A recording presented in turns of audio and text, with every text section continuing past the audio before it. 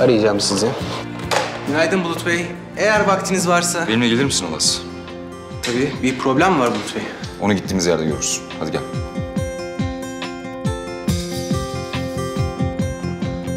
Toplantı olduğunu bilmiyordum Bulut Bey. Daha bilmediğin çok şey var Ulas.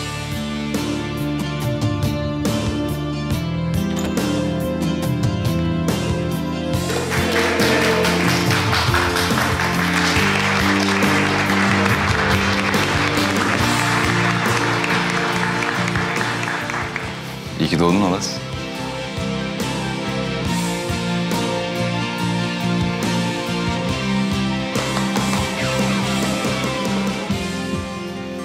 Hadi.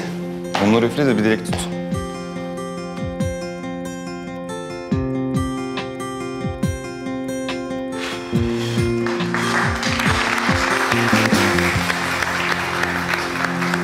Çok teşekkür ederim Bulut Bey.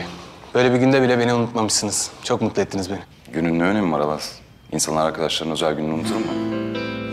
Tabii özel zevkleriyle.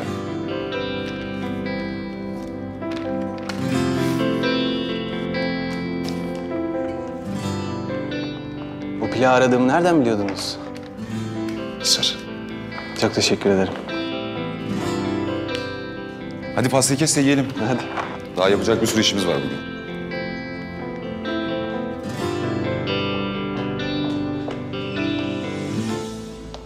Vallahi bravo. Bu gece markamızın çok önemli bir defilesi var ve siz burada doğum günü partisi yapıyorsunuz. Öyle mi?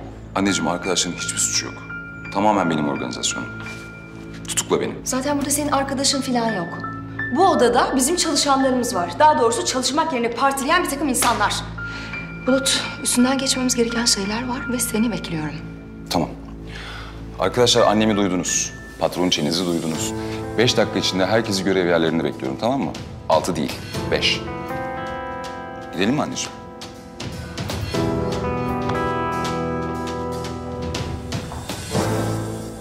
Hayır yani bu defilenin önemini anlayan bu şirkette bir tek ben miyim anlamıyorum ki. Yani kız kardeşin her zaman gibi ortada yok. Sen kendin doğum günü organizasyonları falan adamısın. Baban zaten hangi delikte belli değil. Evet. Babam nerede? Bir de bu kadar önemli bir günde. Bu adam beni yakında öldürecek. Bu sorumsuzluk da olmaz yani. El birliğiyle beni delirteceksiniz.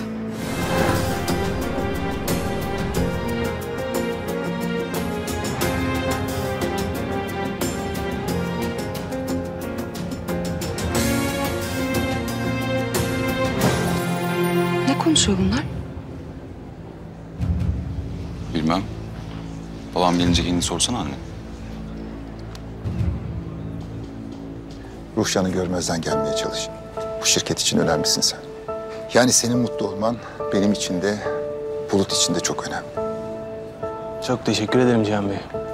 Ama idare edemeyeceğim bir şey yok. Merak etmeyin. Gene de bir sıkıntın, bir derdin olursa beni ara. Ben senin sadece patronun değilim, biliyorsun. Çocukluğundan beri tanırım seni. Neredeyse ellerimde büyüdün sayılır. Sağ olun. Ben de sizi hiçbir zaman patronum olarak görmedim. Hep bir aile dostu bildim. Rahmetli babamın yakın arkadaşıymışsınız. Annem hep anlatır. Öyleydik.